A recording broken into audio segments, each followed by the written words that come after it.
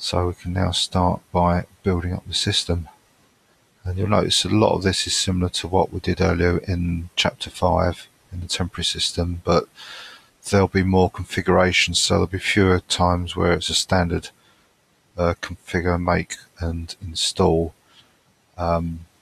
because the way the editors at the Linux from Scratch have done the book is they fine-tune it, and they've obviously examined how the best way to install these packages for the Linux from Scratch system.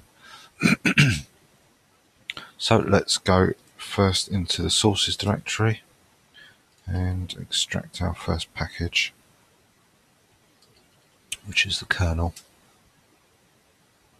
So bear in mind now, all the programs are running like the tar that I just executed to extract this package.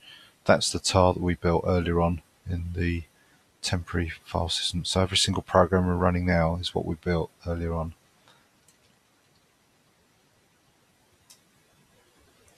Right, so start by cleaning the source files, make sure there's nothing left lying around, and we can start creating the headers, which is what the C library uses, glibc.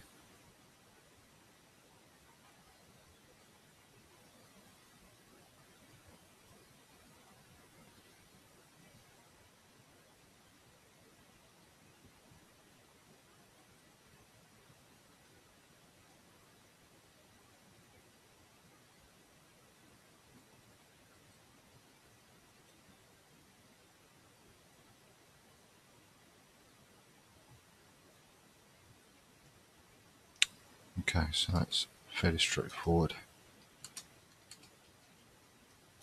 And we can now move on to the next package, which is main pages.